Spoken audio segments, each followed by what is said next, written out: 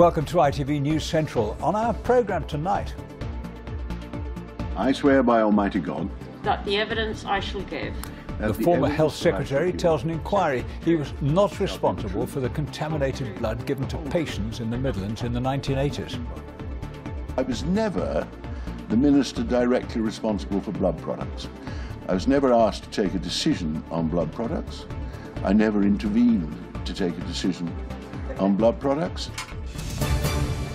Relatives of those who died in the NHS's worst treatment disaster watched Lord Clarke's evidence, hoping for answers they'd waited 40 years to hear. If he wasn't responsible, he must know who is. Someone's responsible.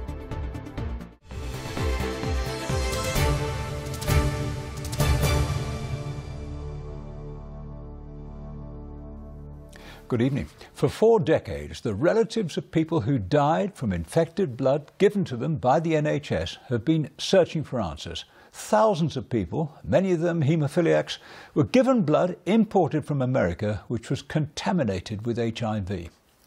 Today, the former Health Minister and Nottinghamshire MP Ken Clarke gave evidence to an inquiry. He said he was not responsible for the scandal, but his manner and comments have angered relatives. Mark Goff has been watching the hearing. Ken Clarke, now Lord Clarke, was a health minister in the 1980s when concerns over the safety of blood products being used to treat haemophiliacs first came to light.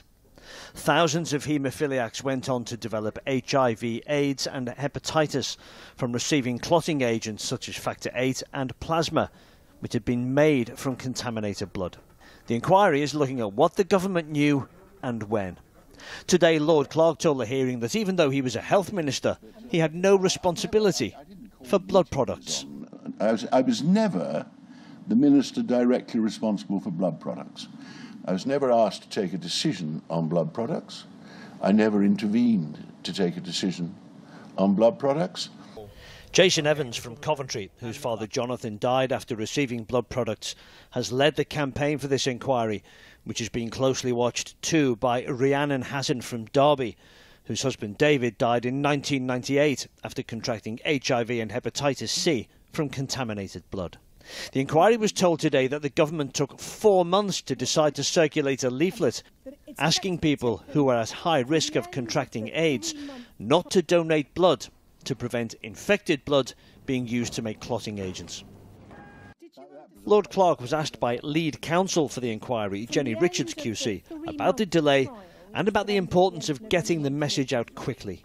Did you understand, Lord Clarke, that one donation from someone who had AIDS could lead to the infection with AIDS of large numbers of individuals? I realised it was a strong possibility. We didn't know that then, but there was more and more concern that it was it's a very distinct possibility, and it was, you know, that if not probable, that it did look as though there was a serious risk that one person could infect. Yes, I did know that. Lord Clarke said he wanted to ensure the message wasn't issued in such a way as to cause panic, which would deter people from giving blood. At one point today, Lord Clarke said the level of detail he was being asked was pointless, which led to the tribunal chairman intervening.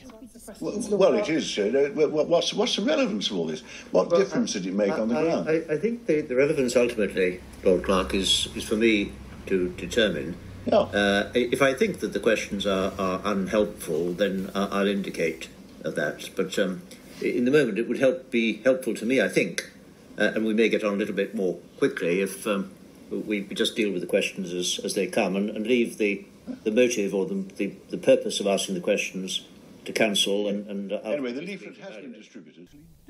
Lord Clarke continues his evidence tomorrow. Mark Goff, ITV News.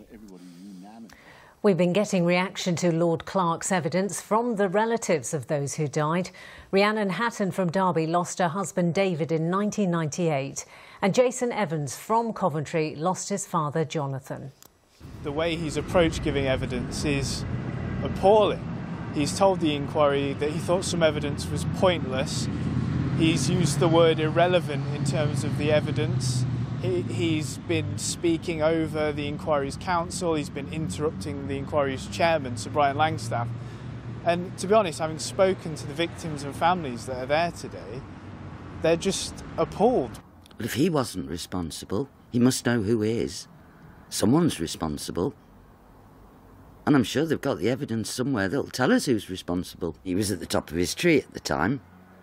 He was in charge of medical, health, all the matters that are so closely related to the situation we find ourselves in. Of course, he should know. Well, Lord Clarke is due to give evidence to the inquiry for 2 more days, and we will, of course, bring you any developments from the hearing on this programme.